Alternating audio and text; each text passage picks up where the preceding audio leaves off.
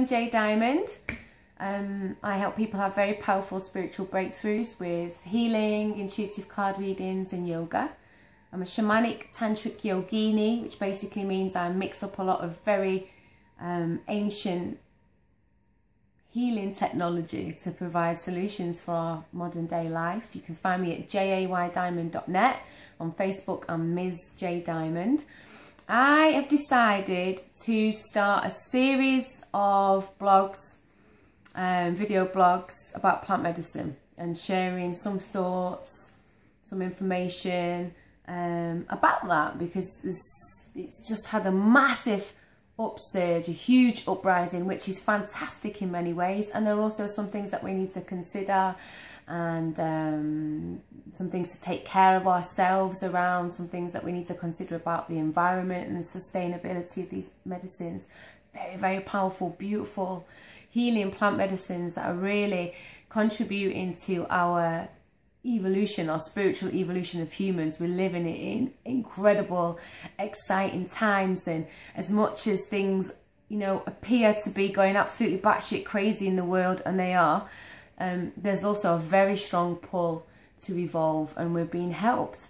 We're being helped spiritually, so in so many ways. And I really, really believe that these plant spirit helpers are really here to assist us on this kind of next step in our journey as humans.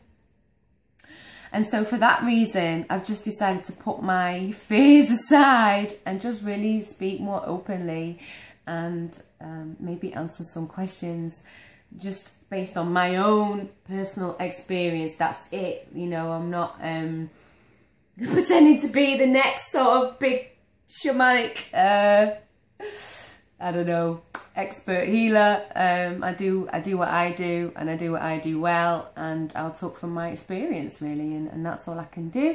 And I just wanted to start answering some questions that I'd seen floating around and see if there's any way that I can assist. So this video today is really about, if you haven't connected with the medicine yet, what your steps could be, what to consider, and a way to connect with the medicine spiritually, emotionally, without even participating in the medicines. When I talk about plant medicine, for the purpose of these videos, I'm more talking about the psychoactive medicines of ayahuasca, iboga, San Pedro, peyote.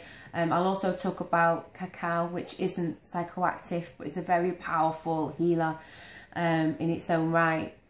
So one thing I really wanted to talk to you about, if you haven't thought about this, is the possibility of connecting to your medicine of choice, say it's ayahuasca, say it's iboga, in meditation, and really inviting, because it's a spirit that we're working with. You know, it's like, if you know about vibrational medicines, if you go to the high street, if you go to Holland and Barrett, you can go in there and find backflower remedies.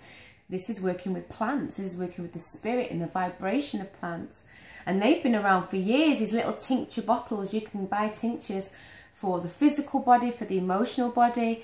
You know, we go and we buy St. John's wort, and that helps with depression, and depression is an emotional illness.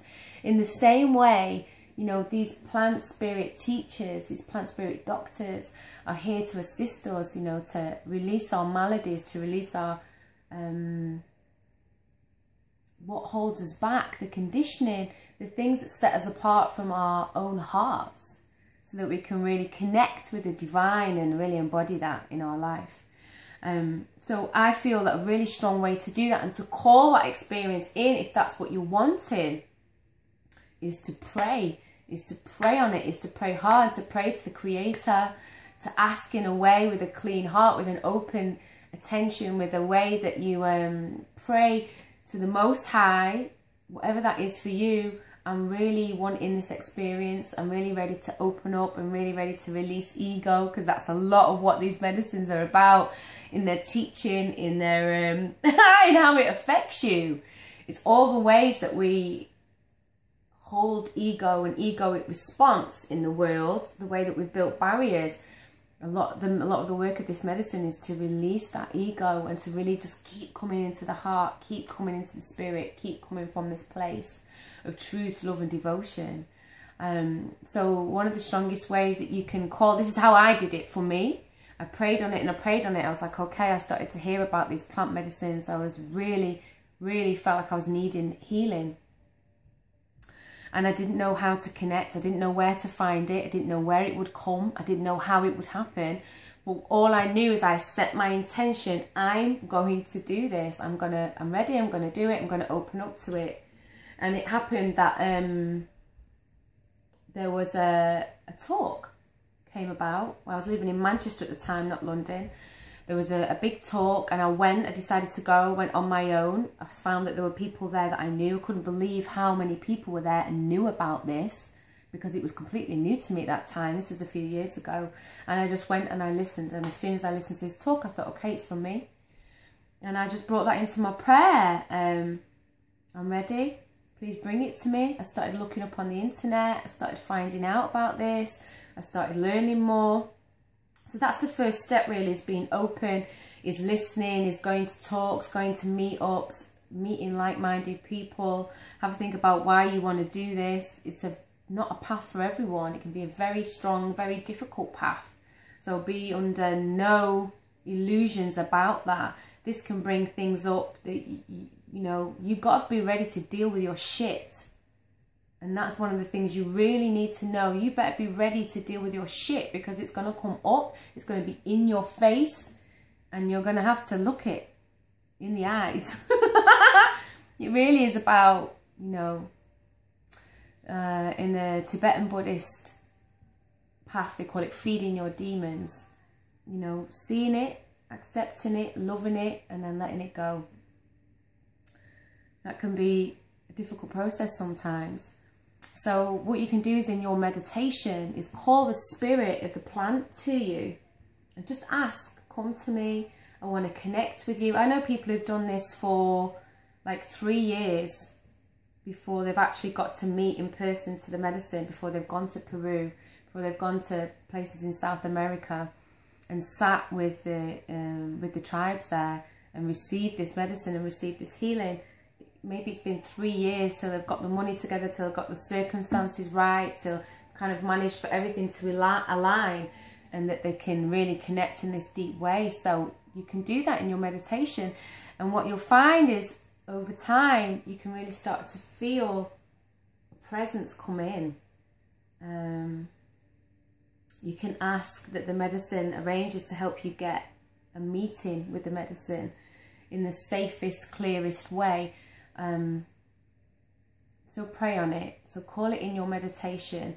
What I've done is, before going into the meeting with the medicine, I would write a letter, and when I would write where I was at, what I wanted to create, the things I really wanted to let go of. I find that this is a really powerful process, that before you go into any of these plant medicine ceremonies, you write to the spirit itself directly, and maybe you have that letter on your altar for a number of weeks or months before you actually go and sit in that ceremony. I would also really urge you to,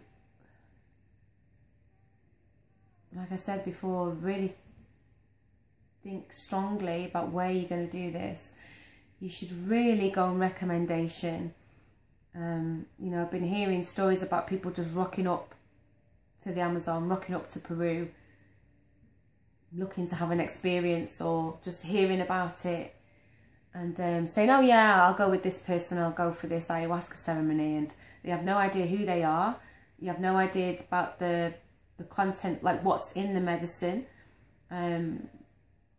It's very important. I can't even stress to you enough how important it is that you go to someone who's recommended, because there are people who do not have good intentions. There have been awful things that have happened to people, actually, who've just rocked up to the Amazon and said, oh yeah, I'll give this a go, and they've ended up very ill. They've been reported assaults. So it's really important that you take care of yourself, and you don't go into this with like this, yeah, I'm going to just go and have this trip, man. I'm going to see what this is all about. And I'm just like, whoever the first cheapest person is, I'm just going to go with them and hope for the best.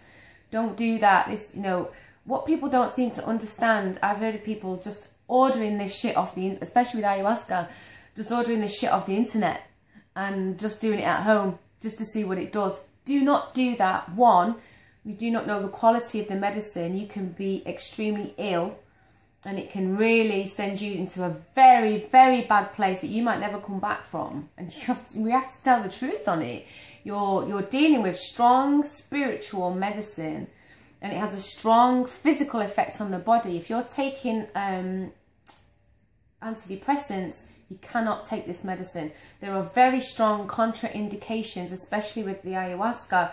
You cannot take medication with this medicine. Just don't do it. This is when you hear the horror stories, half the time this is what's happened. They've continued taking medications, or they've not declared that they've got a heart condition, or they've not declared that they've got like a physical ailment, and they've just gone into that ceremony and bad things have happened to them because they've not been honest about what's going on for them. They've not followed the dieta. It's really important that you follow the fucking rules and you just don't go in there with your own, like, oh, it'll be all right, thinking you know everything when you don't.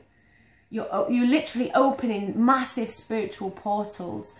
You're opening interdimensional connections that you've never opened before. You're opening your third eye in a way that's never been opened before, probably in this lifetime. And, you know, opening information you've never had access to. It's a lot. And it has to be said, you know, we can't pussyfoot around and just think, yeah, it's really sweet, it's really unicorn. Sometimes it is that, sometimes it isn't. You just have to be really ready that your whole life could completely change after taking any one of these medicines. And usually it's for the better. You know, we want it to be for the better. That's certainly what's happened for me. But it's really important that we have this very clear intention, that we really follow what we're being asked to do, that we really look into who we sitting with. Are they very trustworthy? Do they come very recommended? Am I in the right place spiritually, emotionally, physically for this right now? So if you haven't connected with any of these medicines yet and you're wanting to, I'll just reiterate, pray, invite it into your meditation, keep doing your research, keep asking people, keep finding out which are the most trustworthy places. If that means you pay a bit more, then pay a bit more. You know, it's worth it. Invite the medicine into your heart, into your meditation, and just really focus and connect in that way. And that's enough for now. There's going to be so much more. We're really interested to hear your thoughts, your feelings, and I'll speak to you soon. Bye.